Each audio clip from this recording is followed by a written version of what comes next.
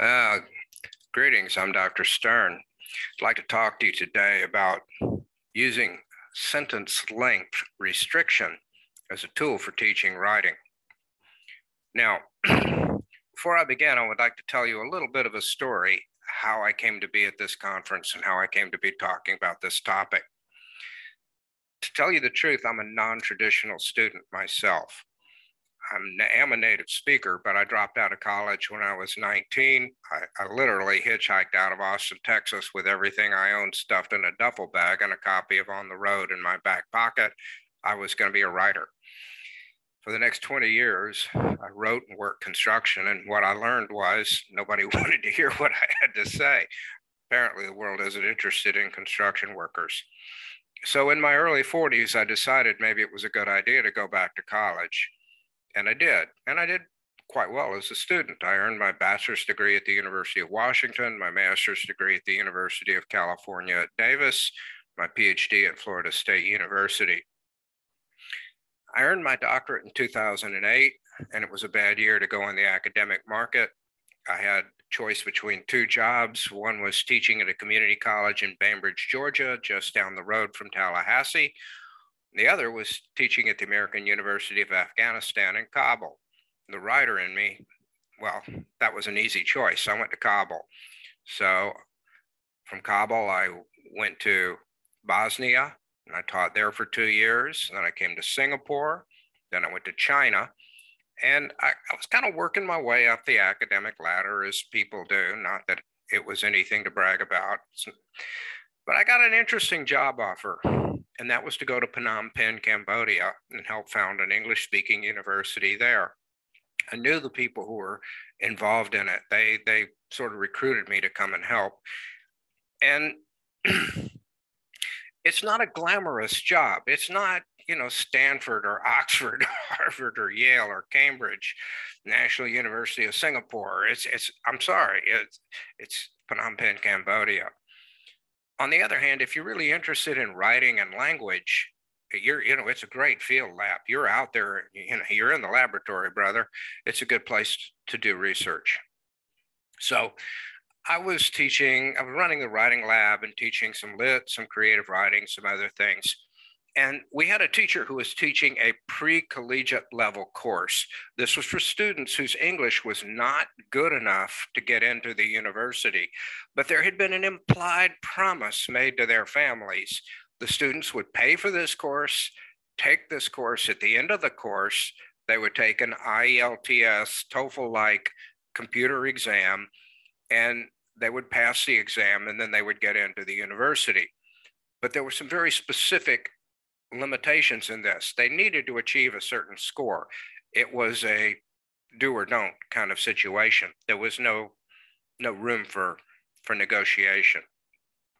At midterm, the teacher teaching that course had a mental health crisis and went home. And they asked me to take over the class. What I found was the students had been given 4 papers. They'd had no feedback. The papers hadn't been graded. Nothing had been done. And really getting to know the students and looking at their work, I realized that we had a serious problem. There was no way that these students were going to pass this test. None. Worse, I had the suspicion that the university wasn't going to take responsibility for this, that I was going to be scapegoated. And to tell you the truth, I didn't like that idea at all. Now, one thing you learn working construction, you learn to be a pragmatist, get the job done, whatever it takes. You learn to think outside the box. Now, construction workers might not have great reputations as critical thinking, but I'll tell you something, a lot more critical thinking goes on job sites than what you might imagine. I certainly wasn't bound by conventions and constraints. My concern was these kids are going to pass this exam and nobody's going to hold me responsible for this debacle. So that weekend, I sat down, that first weekend that I had this class, I sat down and I took all of the student papers and I carefully cataloged every mistake in every sentence every one of those students had written. And I compiled a list of the 22 most common mistakes. None of this is going to be new or unfamiliar to you. You know what they are: subject, verb, agreement, singular, plural, verb, tense, word form. We know what these things are. Now, I'm asking myself a question: how can I eliminate as many of these mistakes as I can and get these kids as quickly as I can to a place where they're going to pass this exam? Well, obviously, if I tell students, don't give me a long sentence. I'm going to eliminate conjunctions. I'm going to eliminate verbs in series, words in series, structures in series, and a lot of punctuation problems. I also had the feeling that it's going to make it easier for students to see and understand things like subject verb agreement, singular plural, things like this. So that's what I did. I told students, you're going to write a paper. Every single class session, you're going to give me a new paper. I'm going to read it, give you feedback, and the next class session, you'll get it back, give me a new paper, and the one after that, you'll get your revision back and give me another new paper, and we're going to do that for the next 5.5 weeks. That's what we did. But I told students, don't give me a sentence longer than 7 words. At the end of this, the students took the exam, and every single student passed the test and was admitted to the university. Every one of them. Not one of these kids would have been close to it at midterm. Now, look, this may sound a little odd. I was probably as surprised as anyone, but it worked. And the experience kind of haunted me. So a few years later, I was recruited to come and teach at the Chinese University of Hong Kong in Shenzhen. And actually, I ended up taking over the first year writing program, becoming the director of that. And at first it was small. There were only 4 or 5 teachers and a few hundred students. Now we've got 1,600 students and 16 teachers in the program. But that experience in Cambodia haunted me. And I began to experiment with this and adopt it into my classroom. So what I've done is tell my students, do not give me a sentence longer than 10 words. Now, I love my students. They're great kids. This is a top tier university in China. They're the top 1% and 2% of students from all over China. There's some brilliant students, really, really smart kids. But their English language skills can vary wildly. Students from Beijing and Shanghai and Guangzhou, they may have better English skills. I won't say they're great, but better. Some of the students from the provinces are virtually illiterate in English. However, English is the medium of instruction for all of their classes. These students study history and art and science and technology and everything in English. They have to listen to English lectures, write papers in English, read English textbooks. So we're required to teach reading, writing, listening, and speaking. We have these students, none of whom could get into an English-speaking university. At least they couldn't get into freshman composition in an English-speaking university. But we have to quickly bring them up to a level where they can function, fully function in an English language university. It's a tall order. But actually, we do a really good job of it. Now, as time went by and we got a little better at this and a little more consistent and a little more organized, we found that it works really, really, really well. I started being curious. Why hadn't I run across this in my own studies? Why hadn't I found this when I was a graduate student? Why didn't I read any research about this now? So I started researching the topic. And you know what was really surprising was there was almost nothing out there. One of the few articles that I found is entitled Counting Words, Successful Sentences for Beginning ESL Adult Learners Using the Product Approach. It was published in 2017. It's by Suzanne Gardner. Gardner was teaching at the Maryland Correctional Institute at Jessup, Maryland. She describes her students as low literacy, having limited formal education.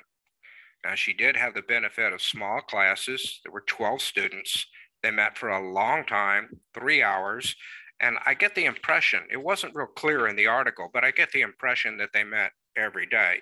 She certainly had the benefit of a captive audience. They weren't cutting class. Anyway, Gardner described her experience like this. If a student can write 4 words, then he can learn to write 6. If he can write 6, then he can learn to write 8. As word count increases, fluency improves. Counting words provides methodical and easy access to simple sentence construction. It's not that complicated. It was nice to find out that somebody else was doing the same thing. Gardner says that counting words allowed students to A, become successful writers in a short period of time. B, gain self-confidence as adult learners. C, understand that there are rules that govern language. And D, realize that real communication in a written environment involves using sentences as complete thoughts. Now, another article that I found on this topic was 1977, Thomas C. Cooper, A Strategy for Teaching Writing. Cooper was also interested in this idea of sentences as complete thoughts. Now, he worked on teaching students to write what he called T units, which was exactly one main clause plus whatever subordinate clauses are attached to that main clause.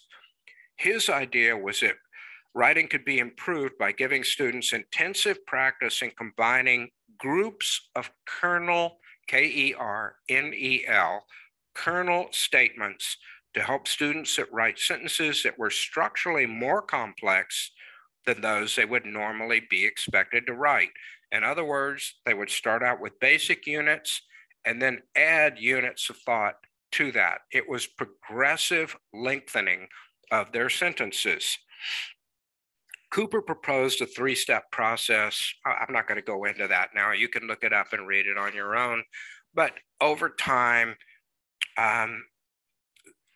his ideas were arranged in a progressive order of difficulty. And that's what we try to do at CUHK.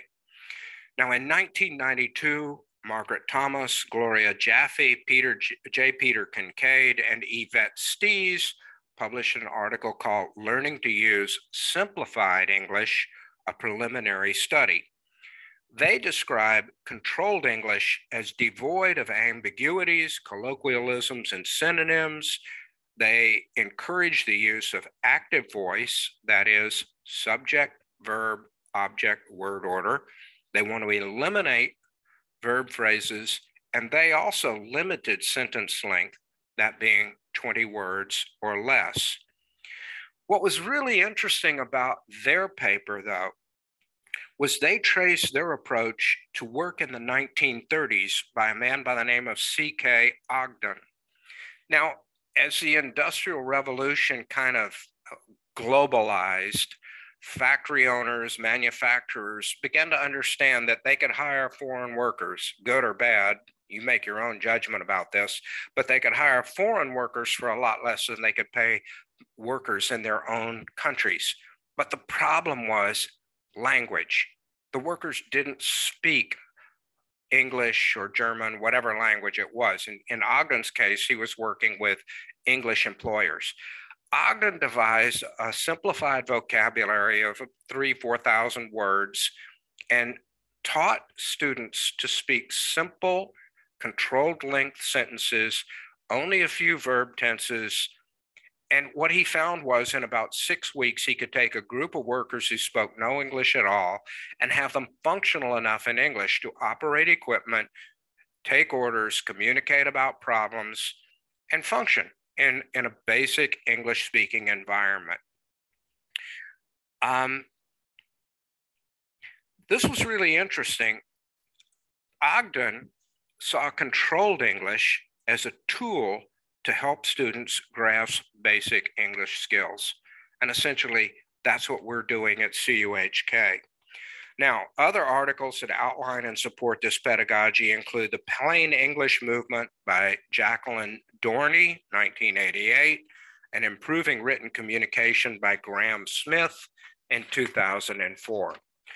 But the most interesting article of all that I found was by Robert J. Connors, published in 2000, entitled The Erasure of the Sentence. Now, what Connors did was Connors traced in detail the history of sentence level writing pedagogy from the 1890s to the writing of his article in the year 2000. Unfortunately, Connors was killed in a motorcycle accident shortly after that. Otherwise, we might not even be having this conversation, because he was a big advocate of teaching students how to write simple sentences. Time and again, Connors cited scholars and articles demonstrating that sentence control is essential to good writing. He charts articles about sentence combining from 1960 to 1998 and points out that the number of articles peaked between 1976 and 1985. In that 10-year period, 54 articles were published about sentence length and writing sentences as an important element of teaching pedagogy.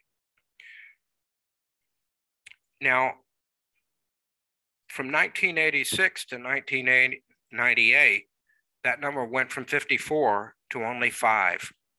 Sentence length virtually disappeared. Sentence construction virtually disappeared from the conversation. Connors suggests that the problem was no one doubted that the technique benefited students, but no one could say exactly why it worked. I don't think any of you would even argue with me. When I talk to people about this, most of them say, well, it seems kind of obvious. Connors described it as a practice without a theory, and he attributes its disappearance from discussion to the simple fact that people were more interested in publishing theories. They were more interesting than describing practice. Now, I'm a pragmatist, and I just want my students to learn as quickly and learn as effectively as possible. But this whole idea has just disappeared. I was not exposed to it as a graduate student, nor do I find many people doing it today.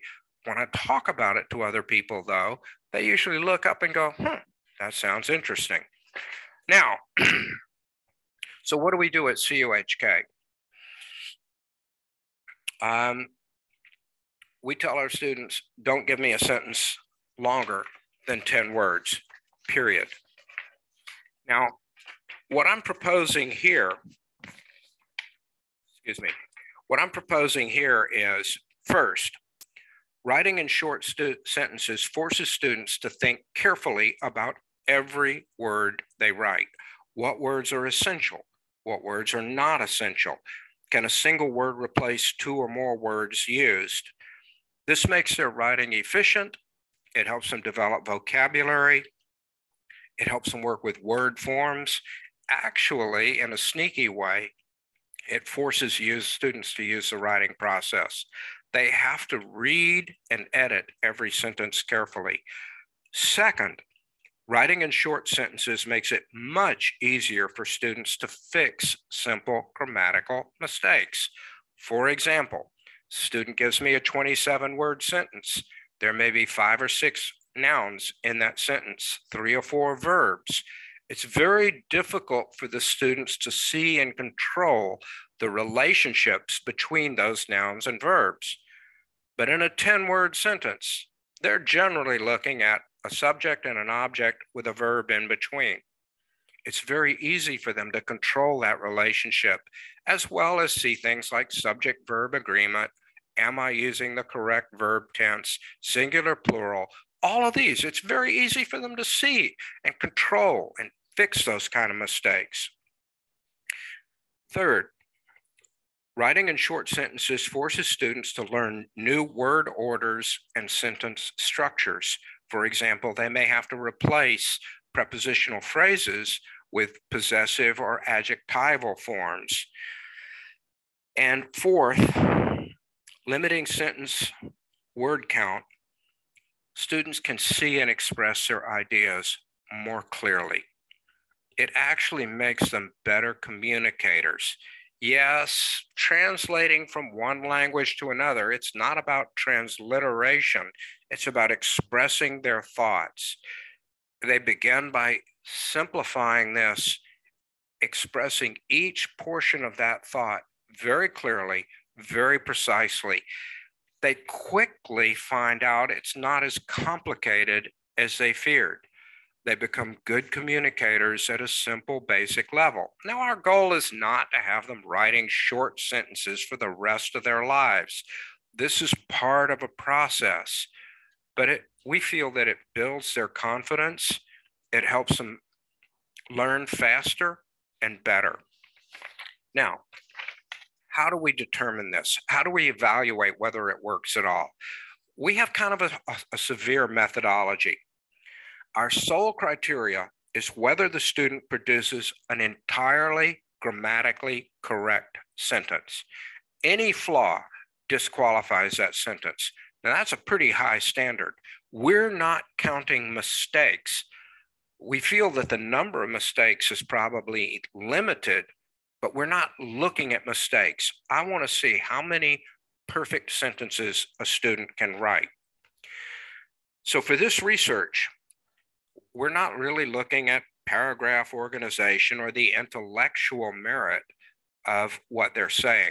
In their grades in the course, of course we consider that. But for what I've written and for the research I'm doing, no. Now, while it sounds fairly straightforward, there is a tiny bit of ambiguity, and I don't want to mislead anyone with it. For example, a student could write a grammatically correct sentence, but use the wrong verb tense in the context. In that case, we counted the sentence as flawed because they've used the wrong verb tense, even if the sentence was grammatically correct. Now, all of our students are doing this work by hand. Now, we're considering their first week writing assessment with their final exam. All of these are the same. They write in class. They have no computer, no dictionary, no nothing, just a pencil and a book. Now, many Chinese students have this problem with punctuation. It's a little bit different in Chinese from English. They're very careless about periods and commas. So we actually don't count punctuation. There's not much punctuation in a sentence, but between sentences, they don't seem to know whether they're putting a comma or a period. We just separated those as complete separate sentences. We also disregarded fronted adverbial conjunctions. The reason we did that is in Chinese high schools, they tell students, they give them a long mimeograph list of several hundred fronted adverbial conjunctions. They say, memorize this, use it in, throw these at the beginning of your sentences. It will raise your score on the Gaokao.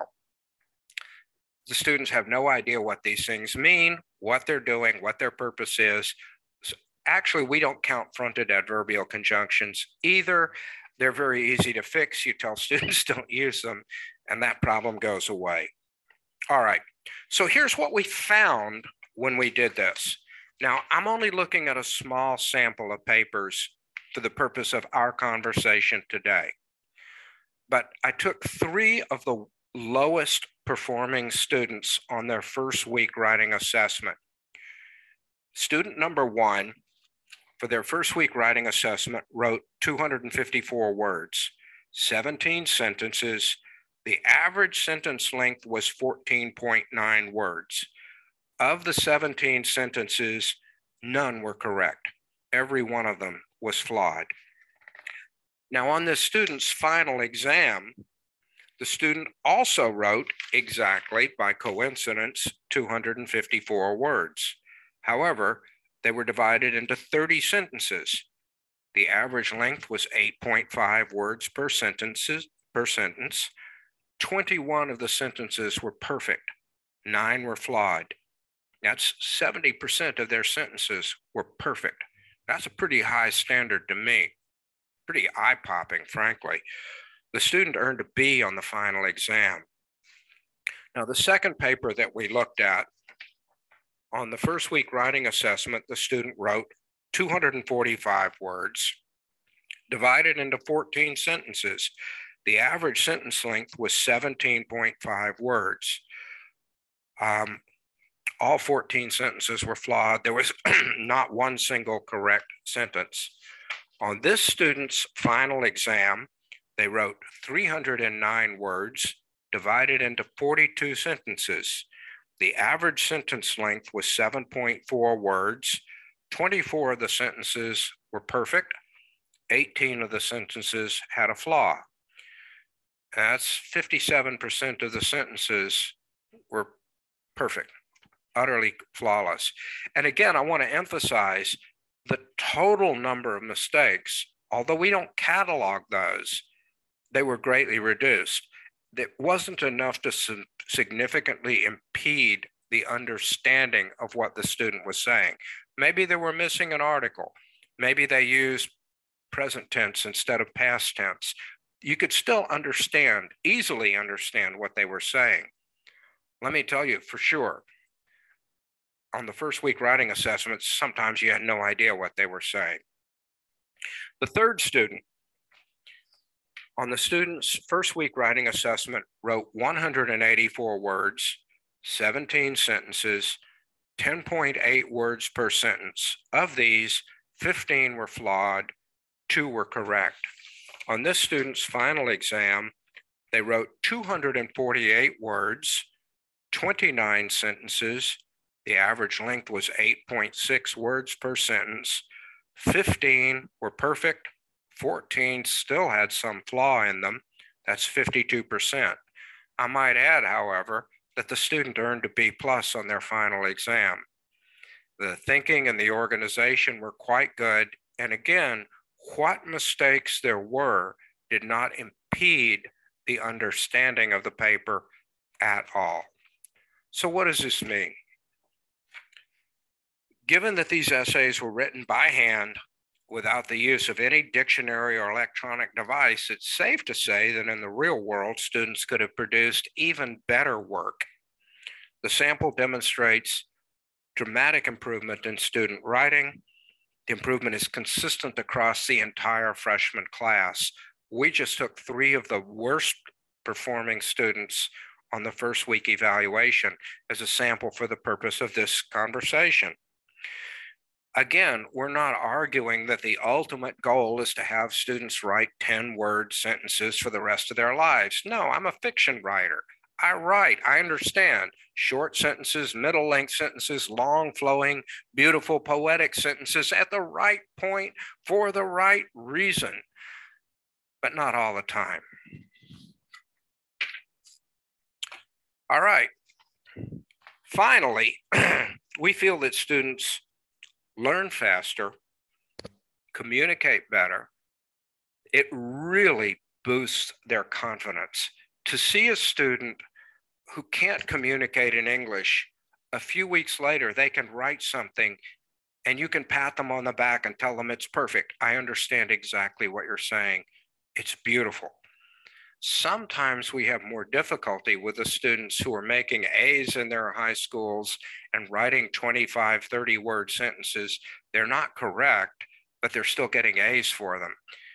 We have sometimes more trouble with the students who have big, beautiful vocabularies than the students who come in at rock bottom.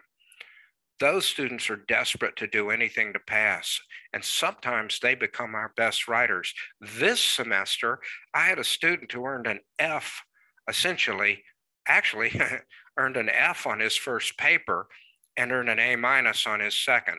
I have another student who earned a D on his first paper and an A on his second paper. The progress that these students make is startling. And you know what? If it wasn't, I wouldn't waste my time or yours coming down to even talk about this. In a multicultural, multilingual environment, much like Ogden found in the 1930s, limiting sentence length allows students to more quickly grasp the basic concept of English. It allows them to become better communicators and function better in the community. This is going to make your jobs easier. It's going to make them more successful. It's going to benefit their relationships with their classmates, their employers, their coworkers, their neighbors. In a multilingual, multicultural environment, having people be able to grasp and perform at a relatively competent level in English quickly is really showing respect for people. It's helping them, it's enabling them. One other difference I'd like to point out between what we do and what you might find in New Zealand, Australia, South Africa, UK, US, Canada, wherever you might be. One thing is this: our students, I would describe as L3 students. They're learning English, but they're still in a Chinese speaking environment. They have very limited access to English. In a place like Australia, they're going to be immersed in an English speaking environment. They're going to have to speak it at the store, at the clinic, in their other classrooms with most of their classmates. I believe that these students will benefit even more. Like I said, this is a step in a process, not a final goal, but it helps them boost their confidence, make quick progress, learn how English works, and allows them to become functional very quickly. That's it. Very simple. That's all I have to say. So I'm going to thank you for your time and attention. If you're watching this on YouTube, you can always find me online and contact me by email if you have any questions. And if you're hearing this at the conference, it's only because we had some sort of technical problem and I couldn't be there live. Otherwise, we'll open it up for Q&A. I've certainly enjoyed chatting with you all. Have a great afternoon.